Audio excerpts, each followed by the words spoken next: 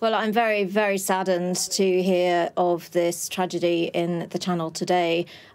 Waking up to the news that I fear, as the MP for Dover and Deal, day after day, lives lost, a number saved only, 43 saved only, due to the bravery and professionalism of the rescue services that operate out of Dover and along our East Kent coast. And I have to, pay tribute to their bravery and thank them for their rescue mission this morning in absolutely treacherous wintry conditions. It must have been a horrific call out at 3 o'clock, mustn't it? In terms of what the solution is, what would you like to see the government do? Well, as I've said now time and again, it is a matter of great urgency that the boats are stopped entering the water from France. People are safe in France. This is illegal criminality, organised crime through and through. That number of people crossing now very near to 45,000 people. That's the result of industrial illegal immigration by organised criminal gangs operating on the shores of France. It is urgent that the Prime Minister, who is taking personal responsibility for this issue, has a summit with President Macron, and that action is taken to bring this to an end before we have further loss of life in the Channel. We spoke to Claire Mosley from the Care for Calais charity just a moment ago.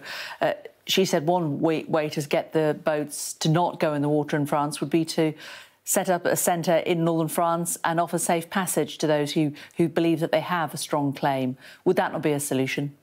Unfortunately, organisations like Care for Calais are part of the problem, not the solution, in dealing with the Channel crossings. Care for Calais is one of the organisations that's taking legal action against the government and is not, I think, really looking out for those solutions that would be in the best interests of people who are in the hands of these criminal gangs and often also in crime here in the UK once they are smuggled in and involved in modern slavery. We've got to, really be clear that those organisations are blocking the attempts of the government to be trying to bring an end to the small boats crossings.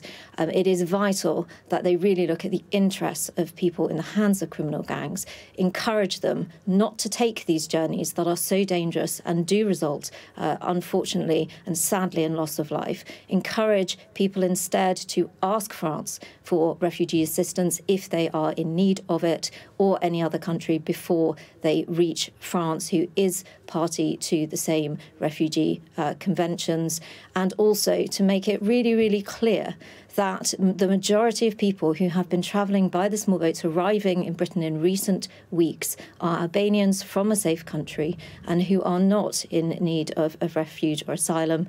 And it's absolutely vital that we take action and bring an end to this and stop these criminal gangs who are ruthless and do not care if they are risking lives in the pursuit of their illegal crime. Do you dispute the figures that she provided us? We know that there is a particular problem with Albanians travelling across in recent weeks, but the figure that she quoted, 80% of those who reach the UK on these small boats are actually granted asylum.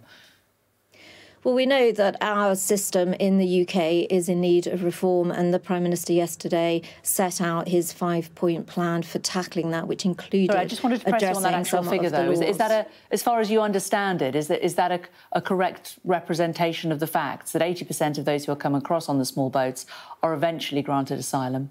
Well, we know that once people are in the UK, it is extremely difficult to do anything but for the majority of people to stay in the UK, and that is why it is such a strong magnet for people to come in through illegal routes and try to get to Britain. That's why we have to be very, very clear that illegal immigration is not acceptable, that we do have, but we do, if I can finish, but we do have resettlement schemes that we operate with the United Nations, where we bring people directly from conflict areas. There are over 100 million people displaced around the globe.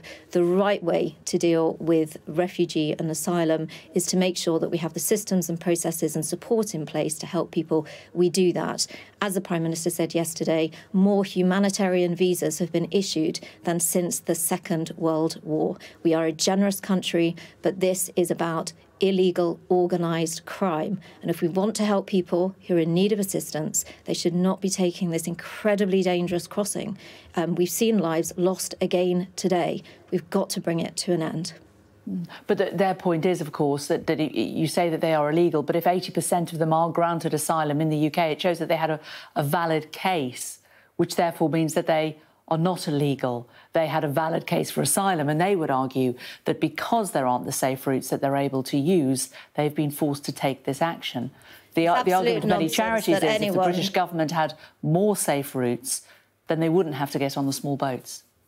There are safe routes of entry. We have issued, as the UK, more humanitarian visas than since the Second World War. There are safe passage routes. There are applications for work visas, which hundreds of thousands of people take. There are education visas. There are family reunion visas that you can apply in the UK from a room and a computer in the UK. So no family member needs to get into a boat or be in the hands of illegal immigration.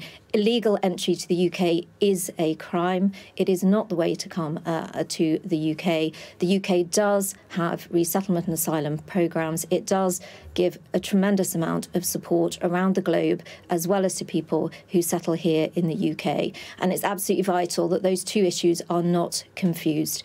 To do so just drives up more illegal immigration. We need to tackle this at source and recognise this for the illegal activity that it is. There are safe and legal routes to come to the UK, and people must take those. They must not risk their lives or indeed lose their lives in the wintry sea in the Channel.